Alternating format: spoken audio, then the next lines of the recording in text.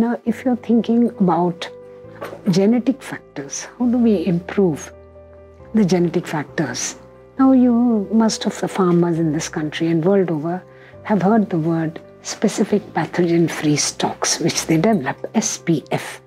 Now, SPF again is something which we need to understand very clearly. One cannot think that if a specific pathogen-free stock is brought and you're going to culture, that they're going to be resistant to all diseases. An animal continues to be specific pathogen-free only until it comes in contact with the pathogen. Now, many of the pathogens are very established in our aquatic system because they have been diseases that have existed for so long now that you find them in the soil, you find them in the water, you find them in other carriers in the aquatic environment, be they zooplankton, they may be passively carried by the phytoplankton, and therefore there is never a state that you're not going to find that particular organism, be it a bacteria or a virus, in the aquatic environment.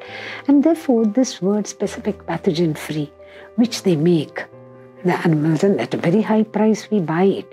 But then the farmers get sometimes very, I should say, depressed when they find that the SPF stock is not really pathogen free. That is because if they understand that once it is released into the environment, it comes in contact with the pathogen and the SPF status is lost.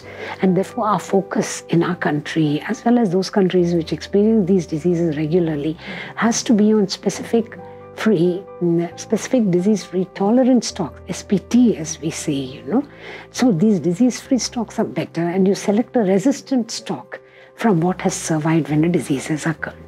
Now, having said all of this, let us look at environmental factors which are most important in bringing, I should say, devastation. We find diseases coming about when there is temperature variation. So there are some diseases that are more serious during summers. Many of them, like the white spot syndrome virus of shrimps, are devastating during the winter season, which means your temperature and your environmental factors, the water quality, all of this has a bearing on the outbreak that takes place.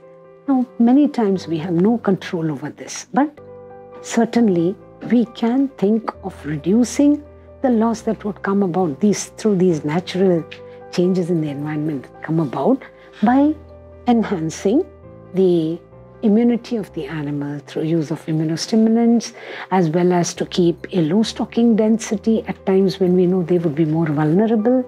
And if we, in any culture system, whether it is going to be aquaculture, livestock culture, poultry culture, a business enterprise always in these kind of culture systems allows the business bodies to produce more and more animals in short time, putting a lot of inputs. And all this is contrary to what is going on in nature. And therefore, there is so much of disease outbreak that comes about because of that. So we need to control the number of animals we stock to have it sustainable.